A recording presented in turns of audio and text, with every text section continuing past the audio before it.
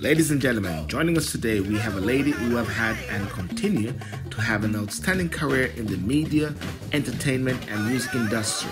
She is 1/3 of the trio that brought us the 291 Club, along with Miles Crawford and Tony Gully, which will be revived once again with its three hosts returning at its ancestral home at the Hackney Empire this November. It is my pleasure to have joining us today Elayne Smith, whose distinguished achievements and amongst many include first female daytime radio presenter in London and first female appointment to A&R Manager at EMI Records UK.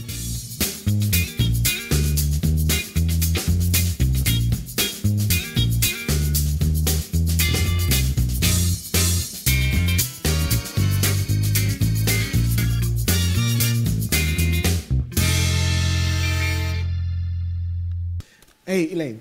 Hey, SYLBOURNE. Good. Thank you for coming on to the show. Thank you for having me. Good. It's a pleasure. You know what I mean? I think it's so important that we honor greatness. Oh, thank you. Yeah. You know, I had Sherry Ann Dixon.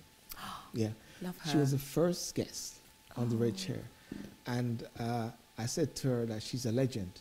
She is. Yes. She is. You know, and sometimes legends are sometimes not recognized, but they are still legends. Yeah. You know? And since I come to the UK, 1992, and through the circuit, I've heard about Elayne Smith. And I don't know exactly how we met, but over the years or so, there's a mutual respect for DJ Elayne Smith, you know? Can I tell you how we met? Yes. You were running for the Conservative Party. Yes. Locally, and you guest on my show. Yes. And I think I still have a photograph of that, so I'm going to send it through to you. Oh, wow. Oh, wow. So you can see that photograph. Yeah. Oh, wow. Oh, and wow. you came on Colourful Radio. Colourful, yes, That's yes, right. yes, You came yes, on Colourful yes. Radio. And yeah, I interviewed you there, and that's how I met you. Oh, wow, oh, wow, oh, wow. And, you know, I was thinking about it was 2012 at the Usain Bolt thing at the big O2. Oh, Remember right, when you were Jamaica. DJing? Yes, that's right. Yes, you're a DJ Oh, there. that was a proud moment for me. Yeah, Jamaica House. Jamaica House. Yeah. Yes, that was, right. and that's what I was trying to work out where exactly, you know.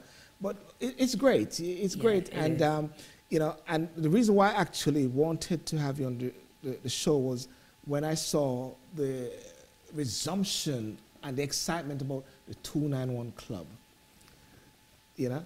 And, of course, I wasn't here or being involved at that time, but I want you to just break down for me what the 291 Club is about.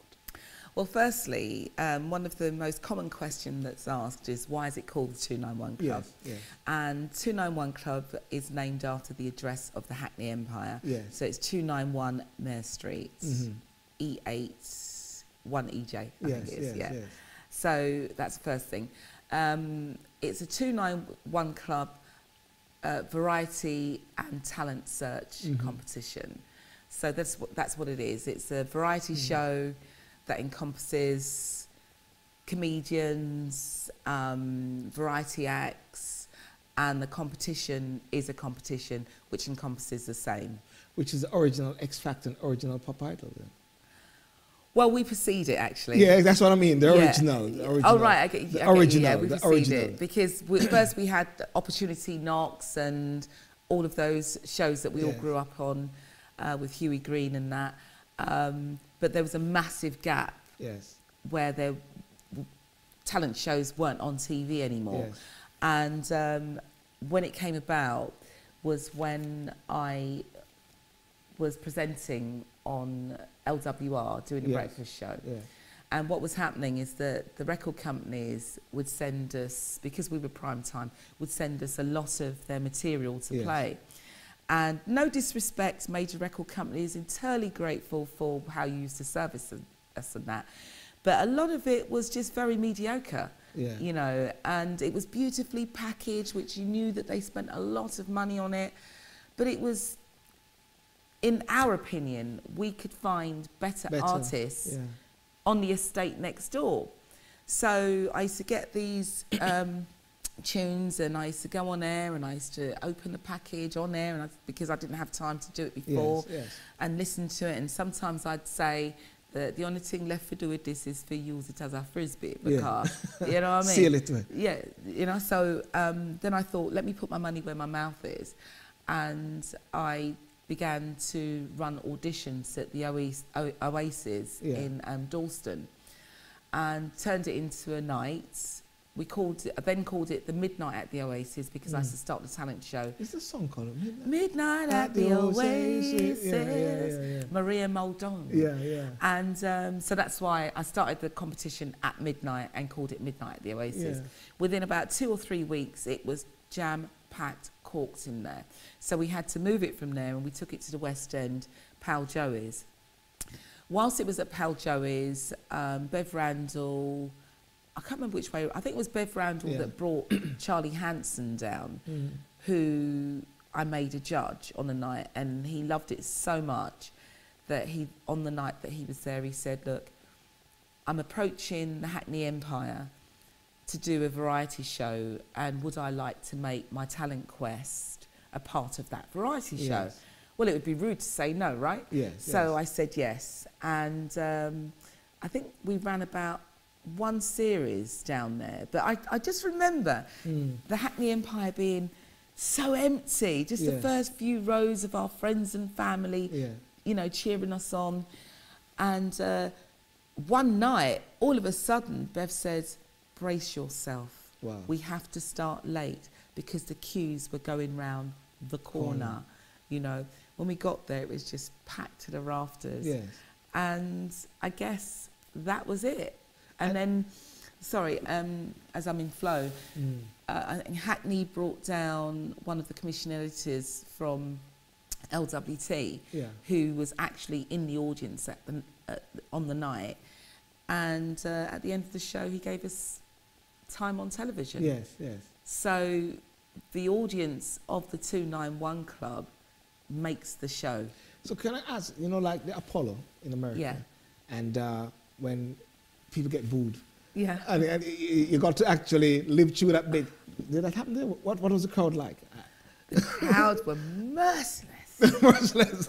They were like, but we warned every single artist that get on that stage. One of the first things we say to you is make sure your appearance is good, i.e. do not be wearing white socks with sandals. Because before you open your mouth, you will get booed. But they were fair, because when I look back at the tapes that I have now, the people that they did boo, no one deserves to get booed. But because the audience had so much power. Well, you've got to come with your A game. You know, you're either going to get a cheer or you're going to get a whoa. So you've got to come with your A game, right? And the people that they cheer for really do deserve it. And then there was sometimes like, which was the 291 audience, you can't really predict them. We had an artist come on, white guy, he was lovely. He came on and he did Gladys All Over. And the whole crowd were like, Gladys All Over, Gladys. And they were all singing. They were all singing, and we thought, wow, he's going to go through. And then they were like, boo, at the end of the song. It's like they're waiting. Is it like the audience were all in sync with each other at the same time? They really were. They really were. And they knew where they were going. But they were natural about it. They were very natural about it. You really loved it, isn't it, Elayne? You really loved that moment. I loved the 291 Club. It was just amazing. Because it was just like, no disrespect to X Factor or the likes of, because I salute anything, any platform that's giving artists a platform. So I salute that. The difference between the 291 Club and the likes of the X Factor is that you've got 5 judges on the X Factor that's making up their minds of the fate of this particular person. With the 291 Club, it really is the audience as a collective, naturally. They're not conferring with each other. They are reacting to what they're seeing on stage. It's natural. So if you can survive the 291 audience, you're pretty much ready for anywhere. So is there anyone that you can think of from the 291 Club period was gone through into like mainstream, so-called mainstream? Well, Skunk Anansie, who was called Deborah Ann Dyer at the time, she got booed at the 291 Club, but you know, she was just very funky, but she went on to become Skunk Anansie, huge. Then we had Eternal. We had the comedian, I always forget his name and I shouldn't. What's his name? Is it Pemberton? It'll come back to me, but he's massive still. Yes. Bald-headed guy. Lucky. You know, but he's massive still. He came through the 291 Club, and there's quite a few. Lloyd Brown, he tells the story that his career, even though he was a PA, a special guest on the 291 Club, that appearance, he said he couldn't go shopping anymore because of the impact the 291 Club had on him when he performed on the live show. Yeah. So you had two other persons. You got Miles Crawford, the comedian, and you also Tony Gully, the Sandman. Tony Gully. So when was that sort of combination or that sort of gelling of the three? The three of us. Yeah. Well, as I said, when we took the talent show to the Hackney Empire, initially I was speaking to the judges. I was doing a lot of work. And doing the opening as well. I was doing a lot of work, And I was even doing the whole, what do you think of act number one? What do you think of act? Doing all of that. And it just developed. Yeah. I think Miles came on as a special guest and went down very well. So he was invited to be the Clubhometer man. And Tony Gully was a member of staff at the Hackney Empire, and he's just a lovable character. So he came in to kind of play games with the audience. So, but then he became a fixture as we developed the role of him being a Sandman, because it was a case of, right, if the audience are booing, how do we get the act off stage? Sandman. So he then came on in these various guises with the broom, as Zorro, as a policeman. So he made a big thing of it, where he just kind of surprised the audience each week. Each time when he comes out with something different. I just wonder if it's a Jamaica I saw it from or whatever like that. But I don't see the bits of it, you know what I mean? And the Empire, because I work opposite there, but that wasn't during the course of that time, you know. No. Late, yeah, because the Oceans came, I think, afterwards. Yeah. Because that's quite a new venue. Oceans. Yeah. So tell me now, what was the triggering factor now that said, bang, let's get this back on the road? Oh, I tell you what, social media is amazing. Social media is like the audience that is leading the way, pushing. Every time you kind of mention the 291 Club, or Lloyd Brown reposted his performance at the 291 Club, and I reposted it, must have been 2016. And sort of like tagged the old crew members in, Charlie Hanson, you know, Miles Crawford, Tony, the whole shebang, and said, you know, let's do like a resurrection show, if you like, I don't know, a relaunch show, a reunion show, that kind of thing. And the audience just jumped on it and said, yeah, I'll come, I'll come, I'll come. So, because the only place it could be done is at the Hackney Empire, and that cost a lot of money, it's taken this length of time to actually get that money together to walk into the 291 Club with our piggy bank and say, see the deposit, we'll want it, you know, and booked it. And so Miles and I are now directors, and the two of us has put our money on the table. And so here we are. Fantastic. So good. Ladies and gentlemen, we're going to take a quick break, and we're going to come back to something controversial, because there was some sort of eruption which took place that also sparked the resumption of the 291 Club. Thank you. For effective social media marketing, check out GH&Co Marketing Solutions. Let us help you through strategic and creative planning. We offer social media management, website development and maintenance, newsletter content creations, graphic designs, and lots more digital marketing services. Call 074-808-47925. Email us ghmarketingsolutions@gmail.com. Follow us on social media at GH Marketing Solutions, or visit www.ghmarketingsolutions.com. GH&Co Marketing Solutions, making our clients' vision or vision. Ladies and gentlemen, welcome back to the SYLBOURNE Show, and I've got the 291 Club, one of the trios, Elayne Smith, DJ Elayne Smith. Elayne, how are you doing again? I'm fine, thank you. Fantastic.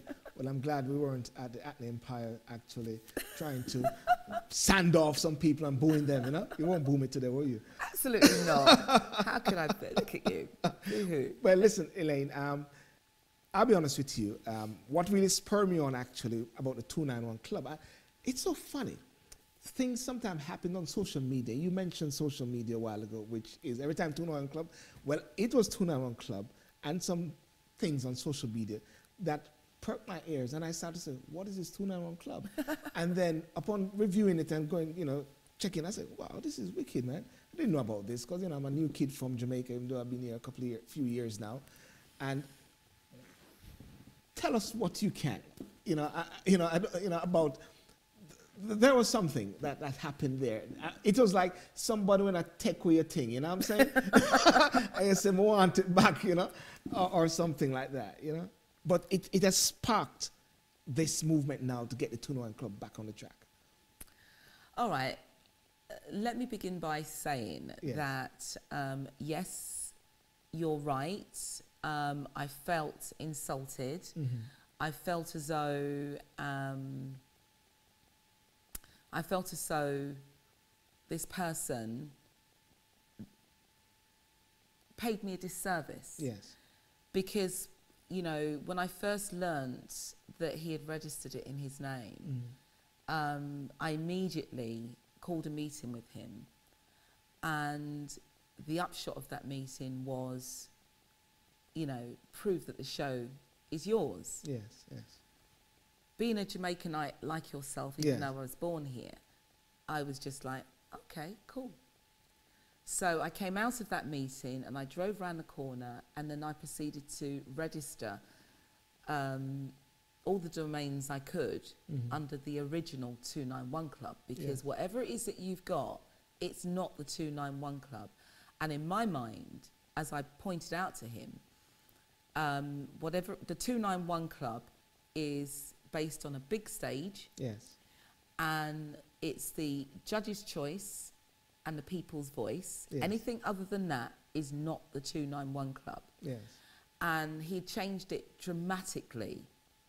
So why are you calling it the 291 Club #1? You know what I mean? It's a bit like having a tin of, I don't know, it's a bit like jerk rice. Who's ever heard of it? That's a good one. Jerk rice. You know, or a can of Heinz baked beans, and you expect to get Heinz baked beans. You open the can and it's green peas. Yes. It's not the 291. Moreover, it is my show. Yes. You know.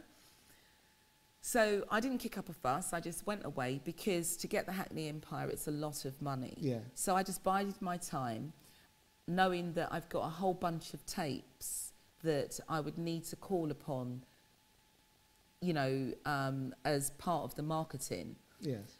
And during that 2 years, I couldn't figure out how to digitalise the VHSs. Hang with me, I'm getting to it. All right. And I bought some, I don't know, apparatus, whatever you like, some equipment offline. But you know, it was the wrong leads, or they kept sending me the wrong leads. Anyway, I realised that they was a no good company. Yes. And then I think it was when I decided to resign from radio, December 2017, because I thought, right, I'm spending so much time on radio and I really want to get this up and I've got to focus on it. So I focused on it, got myself the right equipment, and then I proceeded to start digitalising the tapes. Yes. So it was one fateful Wednesday night, Thursday morning, I had done my first clip and was about to proudly put it up online, because as far as I'm concerned, I don't care what he's doing, I'm bringing back the 291 Club, right? Under the heading, the original 291 Club. So that 1 o'clock a morning,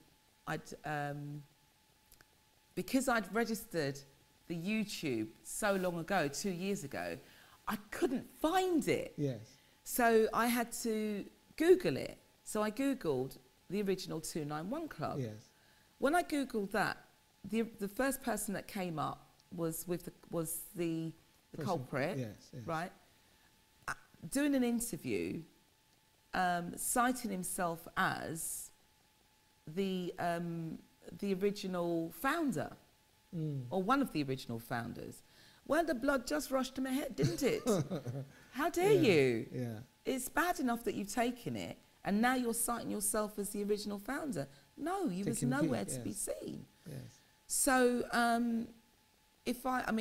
I saved it, the original post that I put up. And the original post that I put up was real. It really came from a place of anger. Yes, yes. You know. But I thought, no, Elayne, you're going to go from a place of truth, because, you know, I'm sick to death of our history being changed. And if nothing else, since you've put it up that you are the original, one of the original co-founders, then history has to be corrected. Yes. So let me put the story up, you know, who is the original and how it came about. Yes. The only thing I didn't do was change the first line, because I needed that to serve as a gunshot in the air. Yes. So it was, what the ras is this? Bruh, bruh. Yeah. Yes, So yes. that was my gunshot. And then I proceeded to be eloquent and stick to the point. Now, the thing for me that I really wished he hadn't have done this, because subsequently a lot of people were saying, oh, this isn't the platform to do it on, this isn't the platform to do it on. I've seen the different comments, Of course it's not the platform to do it on, but I called the meeting, right? This was 1 o'clock in the morning. I don't have no more talk with you. You know, I'd done as much as I could do. Yes. And even then I had to chase you for that meeting. I've now put it up. It's 1 o'clock in the morning. Within 20 minutes, he was replying. So either somebody had gone to him or he had seen it himself. And instead of picking up the phone and going, Elayne, where I do? And talk about it, I would have taken it down. He decided to put up one piece of essay and justify his movements. Do you know what I mean? Yes. And to me, all right, fine. You know, if Woolworths or even the X Factor or any one of them hadn't registered their thing, Yes. anyone could have gone and registered it and they wouldn't have had a leg to stand on. So yeah, legally you're all right. But hold on a minute, you're talking to me, right? I'm your friend. When I went to EMI Records, I called you. You wanted to give me mates rates for your services. I says, no, they've got the money. They don't mind. They will pay you full whack. Yes. Put money in his pocket a couple of times still. That summer, there's pictures where me and him are hugging and kissing. Yes. And when he hugged me, he says, don't worry, Elayne, I won't leave you out, I'll sort you out. Yeah. But no, you didn't. Yes. You went ahead, and then on social media, you want to justify your movements by saying that because I didn't register it, you thought you would do it. That's like me dropping my purse with my driver's license in it, or leaving it at your house or outside in your garden, you picking it up, reading the license and saying that, do you know what I mean? Even though you know it's mine. So what have you learned? What is the message that this has given to you that you can give to others in dealing with people, also dealing with our people as well? You know, is there something that you learned about this that made you much more Well, it's wiser? nothing that I didn't already know, to be honest with you. You know, what I would say though is that you can't trust anybody, because since that, funny enough, the amount of phone calls I got, you know, inbox messages saying either what he's done to them or what other people's done to them. Everybody kind of, you know, relaying their story of disappointment with people. And I'm thinking to myself that what I got from that, first of all, is the people that do that to other people, they rely on the fact that you're not going to go in the public domain to talk about it, right? Because a lot of people were saying to me, oh, Elayne, this ain't the right place, this ain't the right, keep it down, find it, you know. Some people were saying, like, you know, I will be the go-between and the adjudicator for you and stuff like that. And I'm thinking, well, he's made it public. According to him, he's done a number of shows, in which case, you know, I said it in public. If you've done that, then you owe me some money. Do you know what I mean? So he's put that in public, saying that he owns it or he whatever. So then I have to put that right in public. Do you know what I'm saying? He had the opportunity to squash it. I would have taken it down. You know, nobody would have been none the wiser.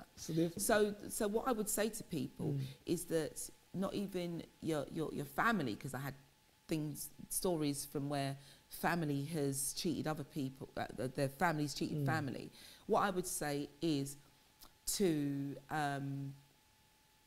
be businesslike. Yeah. And that's the thing that we fail on. We have all the talent, but we don't realise that our talent is business. Yes, it's a brand, it's a product, isn't it? It's a product. And one of the stories that I like to fall back on is actually a story from the Bible, where I can't remember the names, but there's this king and he had 3 servants, right? And he was going off. And back in those days, they used to call money talent. Yes. Right? 5, 3 and 1. That's right. Yeah. They called it talent, right?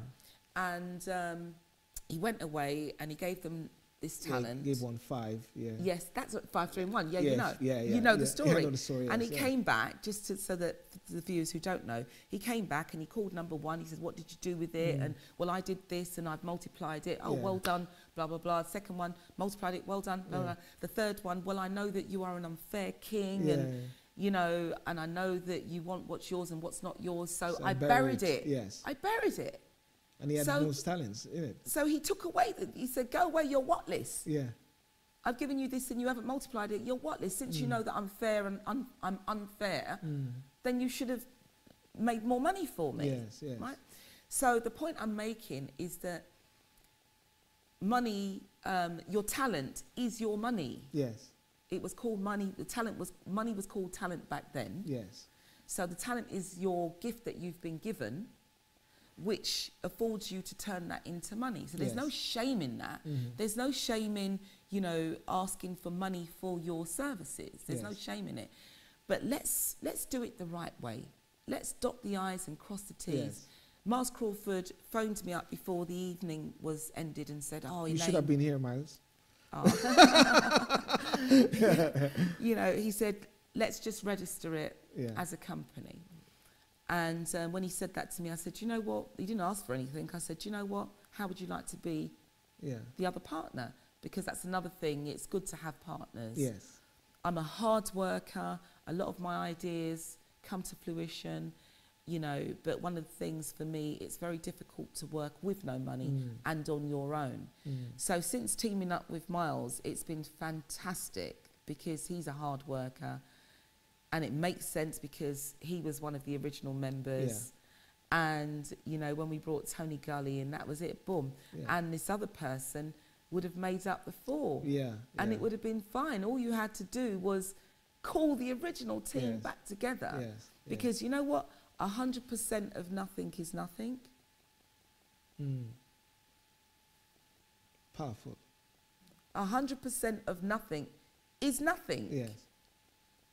Totally, yes. Right?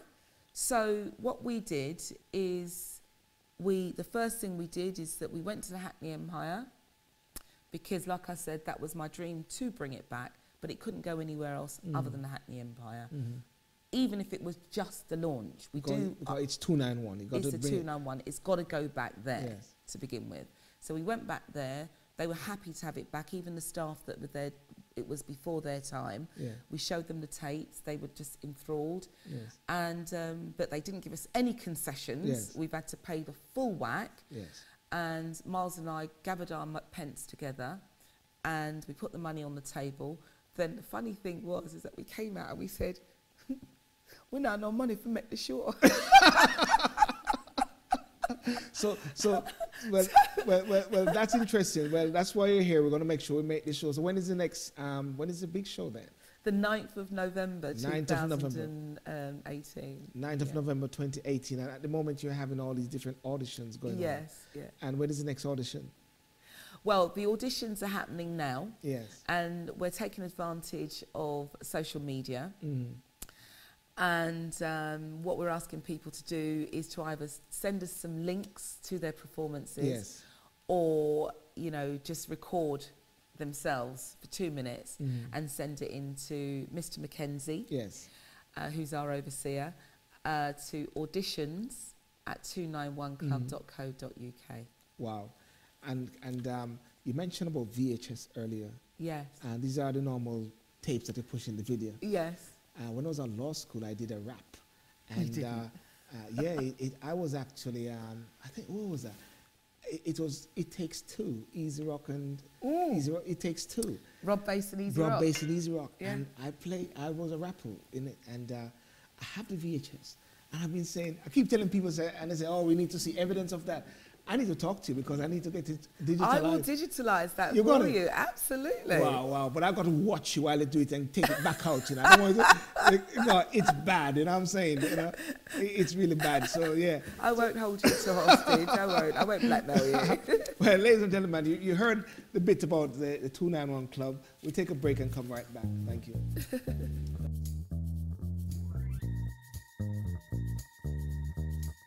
Ladies and gentlemen, thank you so much for joining us on the SYLBOURNE Show. And of course, what I'd like you to do is to like the videos, share the videos, and subscribe to the channel. Let people know about it. But the important thing is also to comment. Let us get your comment, let's get your views, so we can understand how to even please you better, ladies and gentlemen. So as I said, share, like, subscribe. Thank you. I saw you there. You subscribed and you shared. Thank you so much. See you next time.